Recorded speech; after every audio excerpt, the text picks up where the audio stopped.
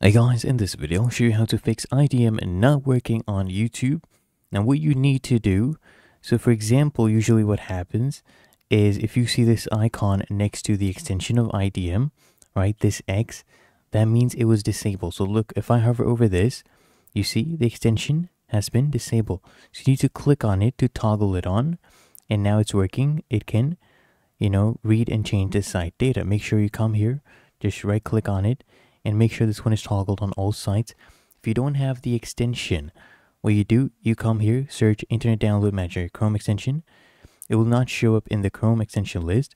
So you come to this website, you scroll down, you click on this link. Of course, you can paste it on your browser, and then you can download it from here. You'll not be able to see it if you search it up. This is the legit one. You can see 18 million users. Okay, let me show you something else as well. Here, as you can see, they literally tell you once you install the extension, right? If you want it to work properly, you click on these three dots, hover over More Tools, click on Extensions, click here on Details, then make sure it's set to allow an incognito as well.